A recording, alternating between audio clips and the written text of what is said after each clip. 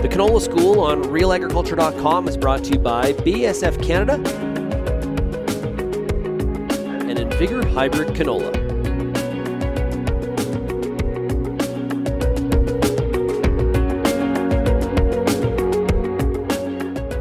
Hey, Kara Oosterhuis here with RealAgriculture.com. I am back here today with another Canola School episode, and I have here with me Bethany Wyatt, who's a Senior Technical Service Specialist with BASF. How's it going today?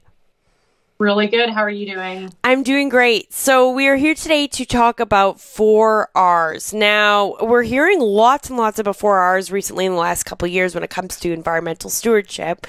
However, in a year where inputs are very costly, we're talking about it even more.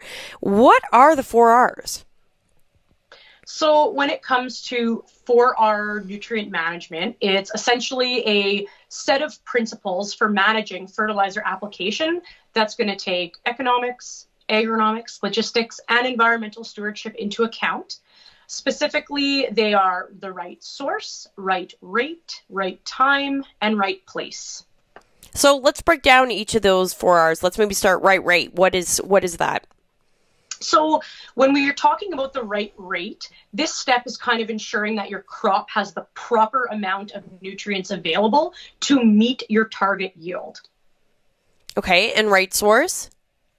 Right source would be utilizing products to ensure that the nutrients are going to be in the proper plant available form by the time of take-up.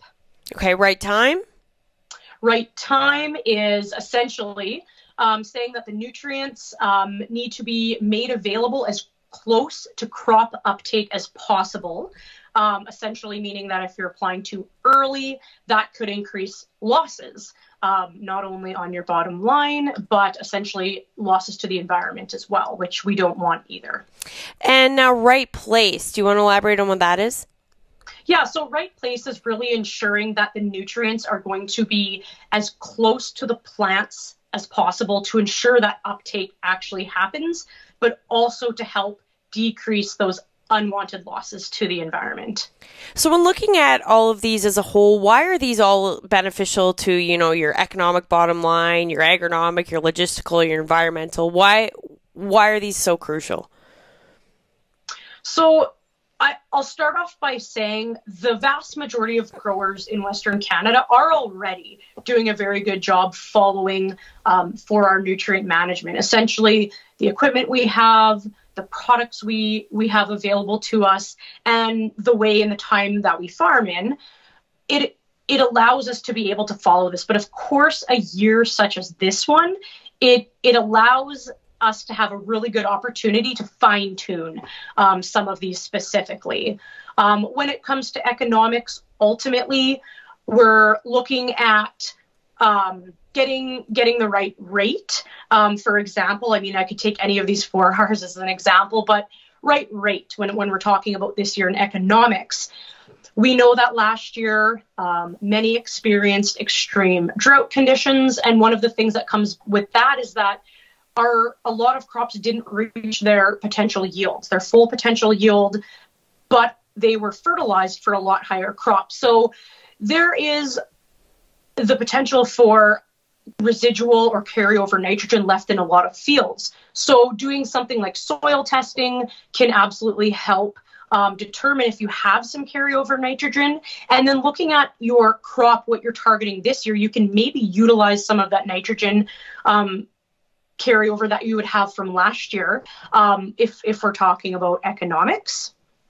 When it comes to agronomics, really that's all about applying products at the right time and, again, the right source. They kind of go together.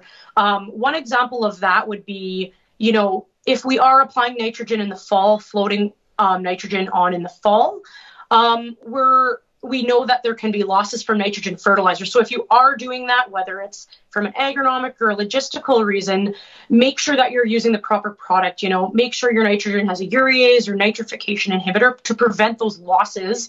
Not only are you losing valuable nutrients if the conditions are right, but obviously those losses to the atmosphere, which we want to decrease. Now, enhanced efficiency fertilizers, does that fit into this whole thing? Yeah, it definitely does. So one example of that would be ESN, for example, polymer-coated urea. That one really helps with the right time, right place as well. Essentially, you can seed place a lot more nitrogen or of this ESN product than you could regular urea, for example, because it's a lot safer. But not only that, it will release slowly throughout the season to kind of match the time of crop uptake so that you don't have a whole bunch or all of it plant available at the beginning of the season.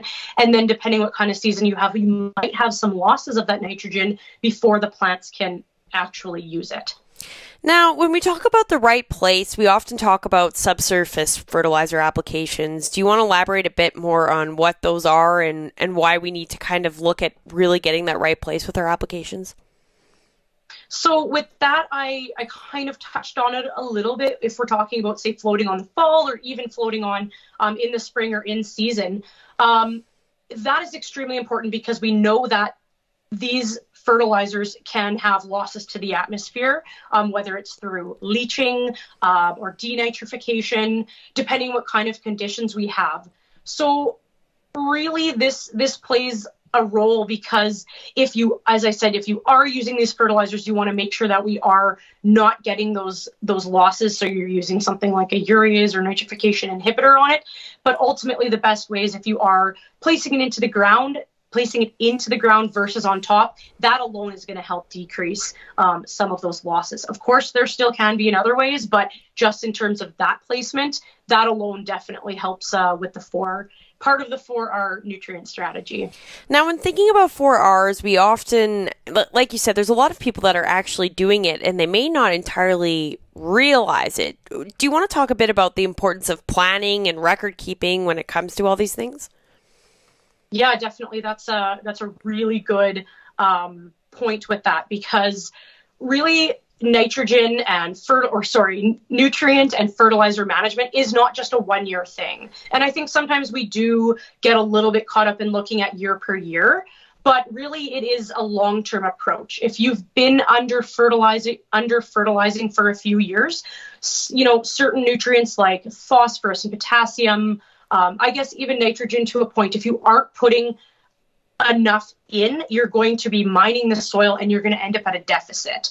So realistically, you also have to remember, certain nutrients like nitrogen and sulfur are mobile in the soil. So of course, those can be lost if we get some wetter years or different conditions that can cause losses a lot quicker. Whereas something like phosphorus and potassium, they're not mobile in the soil, but at the same time, that then means it's tougher for the plant to uptake them. They also have to be built up in the soil if you have been under fertilizing for a few years. So really it's looking at your long-term crop plan, your rotation, whether having a pulse in there might make a difference. And again, it's really utilizing things like soil testing. A good way to think about it is like a bank account. I mean, you're putting nutrients in, you might be pulling more out than you're actually using depending on the crop. Or like I had already mentioned, a year like last year with crops that didn't reach their potential, there very well could be some left over, and why not try and take advantage or at least know what's there and what's not. Yeah, you don't want to keep a credit on, or you don't want to keep a balance on that credit card. That's right. Anything else you would like to add when it comes to looking at some of these techniques and practices? So overall, like we kind of said, most growers are already doing a very good job with this. But again, I think this coming up year, we have a really good opportunity to try and maybe just fine tune one or two of these strategies that can definitely, I think everyone, always has a little bit of a room for improvement, no matter what we're doing. So yeah, just again, really take a look at what your yield goals are, what you have there, and just maybe try fine tune a few of these practices to get the most out of every dollar you're spending on your fertilizer and from every pound of fertilizer that you are putting down. Okay, sounds good. Thank you very much for your time, Bethany. Thank you very much.